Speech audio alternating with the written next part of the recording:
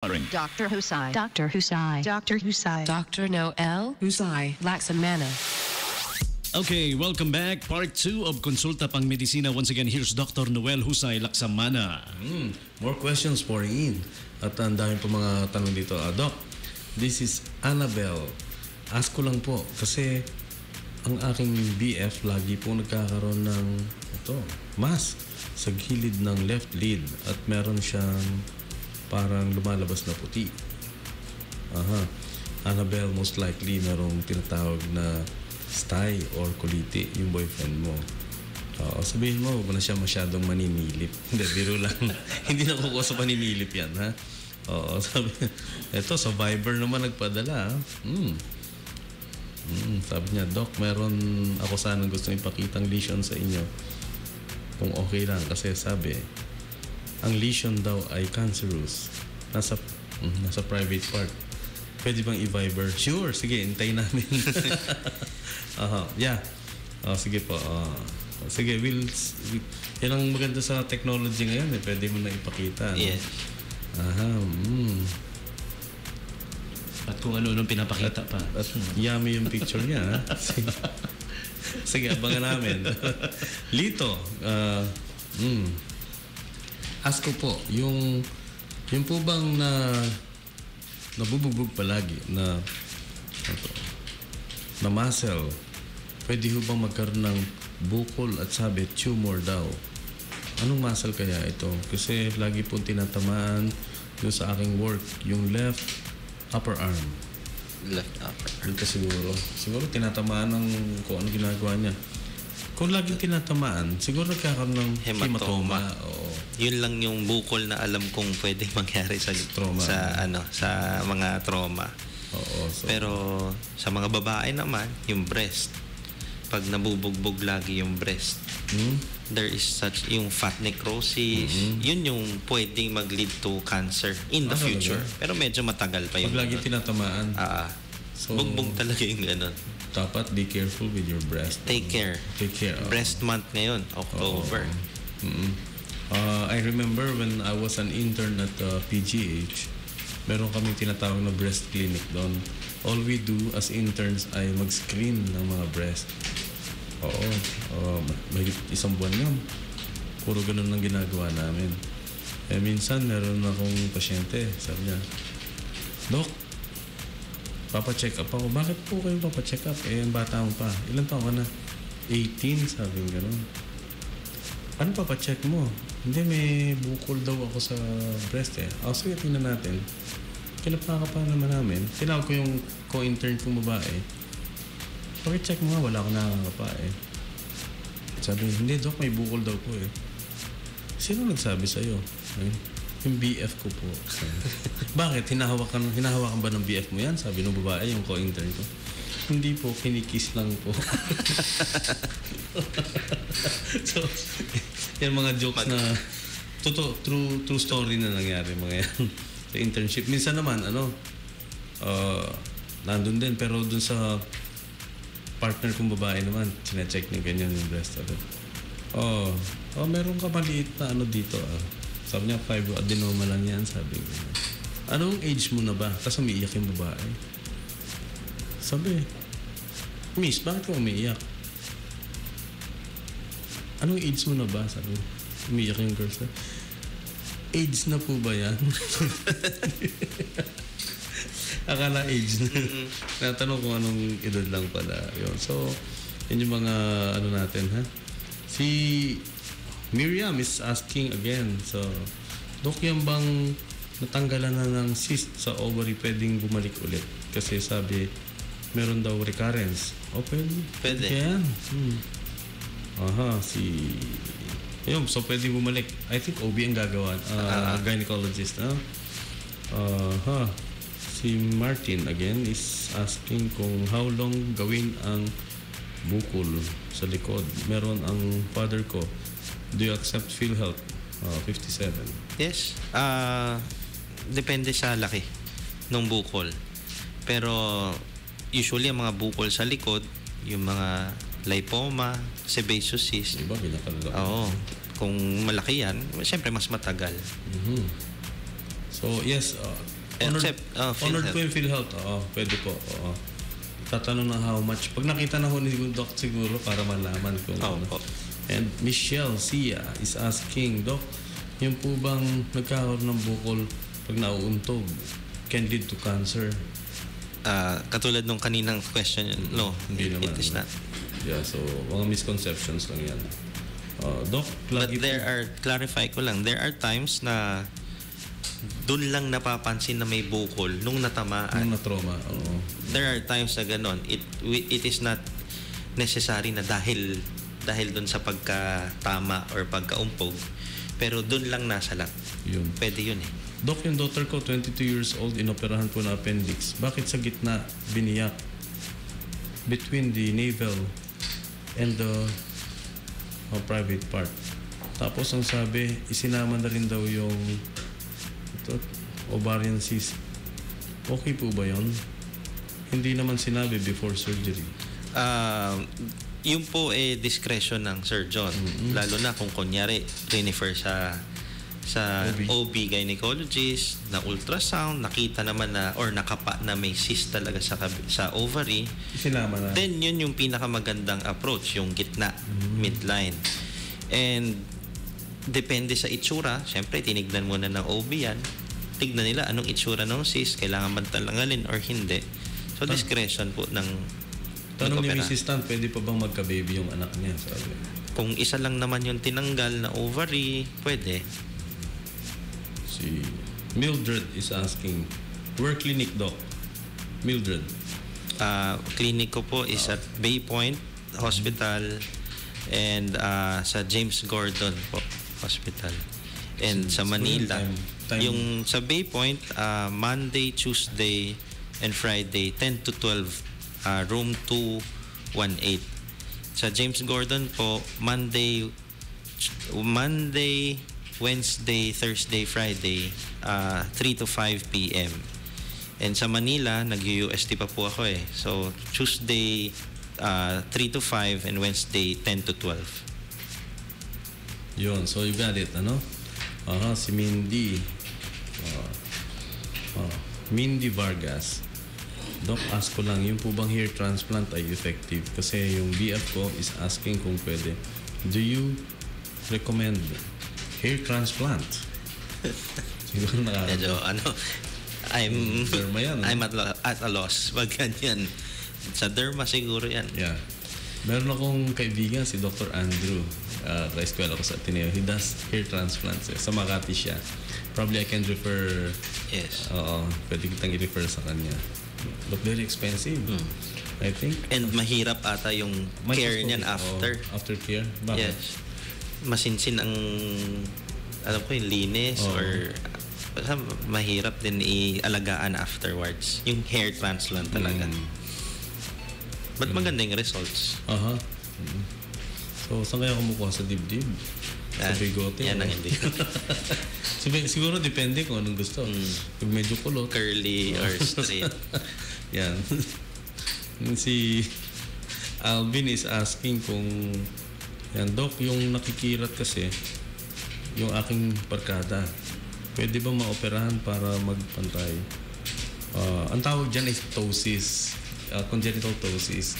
Sa OFTA, ang ginagawa niyan, merong iba-ibang meron Serbat Pasanella procedure, lalagyan ng mga para mga tendons dyan or mga fascia na ginagraft para Pang-pull up nung ptosis. So depende sa condition. It can be done. Again, si Mildred, sabi niya is asking, yung pong droopilids ng lola, 75. Can you help? Is it PhilHealth? Pwede naman po maano ng PhilHealth. We call that condition blepharochalasia. Pag nag-age na yung extra skin fold ng mata, bumabagsak na po. Yan, sa ofta ang gumagawa yan. We can do that. Magagawa po yan.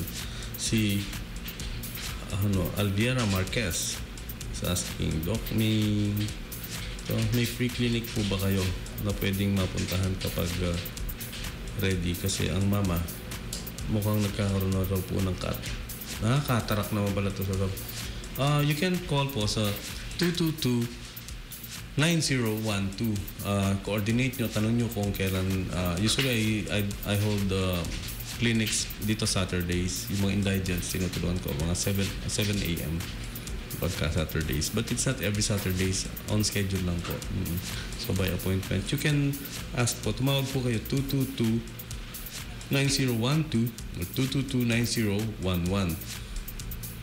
Again, Michelle Sia is asking, meron ka bang bakante, Doc? I'd like to apply kahit PA po ninyo.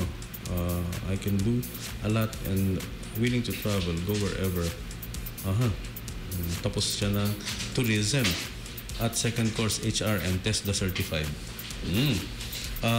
Michelle, actually, maraming openings ngayon sa Lourdes, pero PA kasi meron na ako, si Patrick at saka si Bok. Si Patrick ay isang RN, pamangkin ko yan, at he goes around where I live. We need nurses, medical technologists, saka accounting staff. Yun po yung opening sa Lourdes. So you can bring in your resume kung ikaw ay tapos ng HRM at tourism. Pwede ka siguro sa concierge, sa harap, sa information, di ba? Just bring in your resume. Oy, Doc, bago po tayo magpatuloy, nais ko munang batiin ng happy birthday itong ating mga kaibigan na nagse-celebrate ng birthday this October. Si Dr. Paul Espina, urologist. Birthday niya sa October 16. Bukas. Today. Happy birthday, Dr. Paul Espina. Si Dr. Leonardo Toledo, GS yan. Today din ang birthday niya. At si Dr. Marvin Tolentino, ENT. Bukas naman. At si Dr. Veronica Galvez, isang pediatrician, sa October 22. Yan po ang mga aking birthday celebrators. Celebrators ba? Kumulit tayo, celebrants. Celebrators, yeah, sometimes we use that too, Doc, but that kind of sounds kinky, Celebrators. Parang si Master. Yeah, si Alin of FedEx, sabi niya, Doc, naka-tune in po kami. Nice topic. May napupulot kami about bukol. Doc, yun daw laging dumudugo ang ilong. Cancer na ba yan? Hindi siya cancerous unless na may bukol na makikita sa loob. Ang tawag po dyan is epistaxis.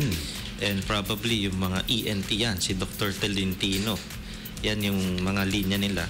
Sinisilip nila yan kung may cause. And ang most common pa rin ng cause ng epistaxis is trauma. Pag yes. May sinusungkit na free. Nagda-dial ka. Yan. Yan si Jean Jancy is asking, this is interesting. So we can ask this siguro on air, recently in a relationship daw siya, and she is living together with his new BF. Ask niya lang po, ano ang limits ng frequency ng sex? As often as you can. Ang sasagot nito si DJ Tom. Do we set limits to that? Well, hindi naman yata, Doc? Doc, ikaw may limits ka ba? No limits. Sa akin meron. May limits po yan. Meron po. Jean, kapag hindi ka na nakakain, hindi ka na nakakatulog, you're doing it so frequently, ha? Tsaka pag medyo hirap na lumakad, no, Doc? Pag hindi ka na tumatayo, sobra na yan. Sa lahat naman ng bagay. Just do it in moderation. Yes, in moderation. Parang alak lang din yan. Nice.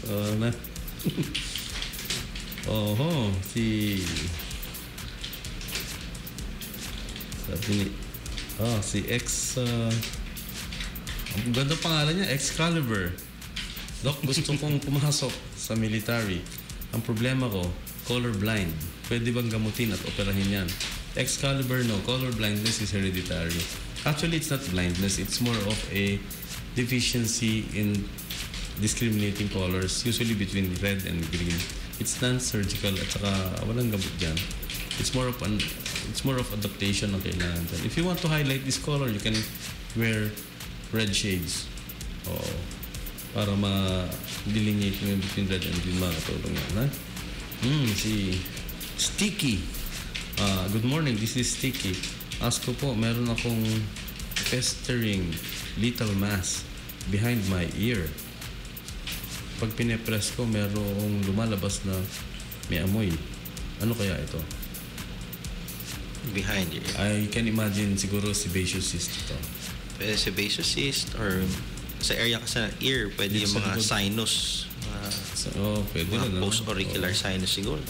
So, pag meron lumalabas na may amoy dyan, hindi maganda kasi Kailangan yan tanggalin. may bacterial activity dyan. Yes. No? So, alisin yan. Peter Concepcion is asking, Doc, yung bang iniinom para ma-enhance yung size and width ng pagkalalaki, is it really effective and safe? I got one. Binili ko online. I paid $99. Uy, mahal ah. Peter is asking.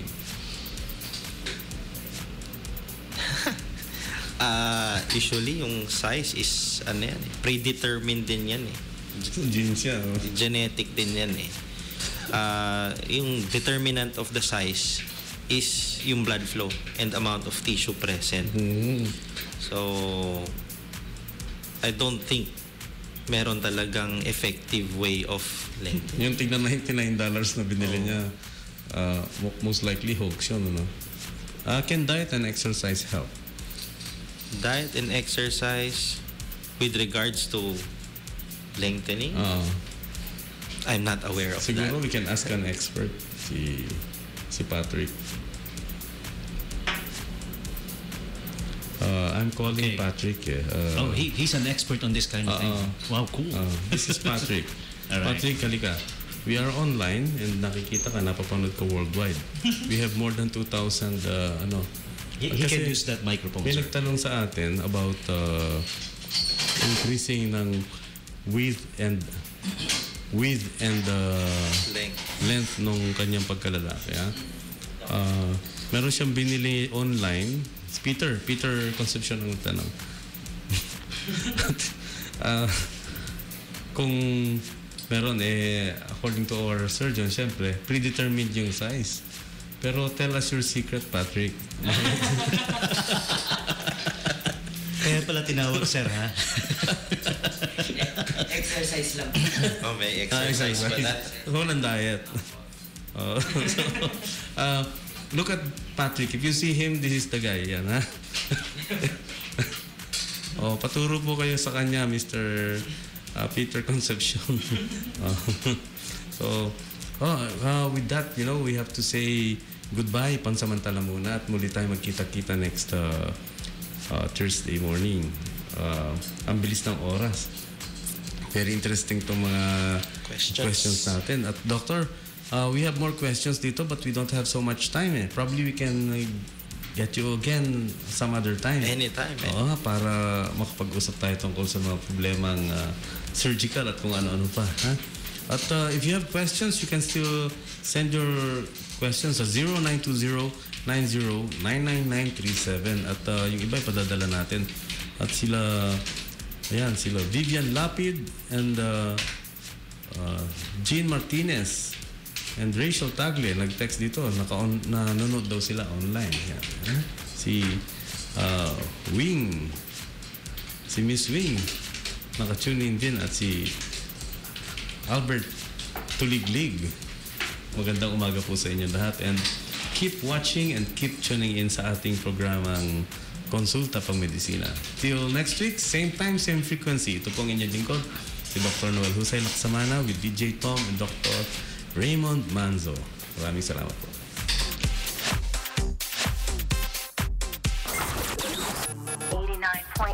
My Super K Radio. Worldwide. Konsulta Pang Medisina. Konsulta Pang Medisina. Is brought to you by Our Lady of Lourdes. International Medical Center. iTunes just downloaded a new Justin Bieber song to our phone. We hated that phone anyway. 89.5 rocks. If your smartphone allows you to dial a wrong number, can you return it for being stupid? These are the thoughts that keep us up at night. 89.5 rocks. The holidays are coming. It's the most wonderful time of the year. Trees, family, food. Happy holidays. Happy holidays. Happy holidays. Happy holidays. From 89.5. 89.5. 89.5. Live. Subic Bay Radio and Subic Bay Metropolitan Authority.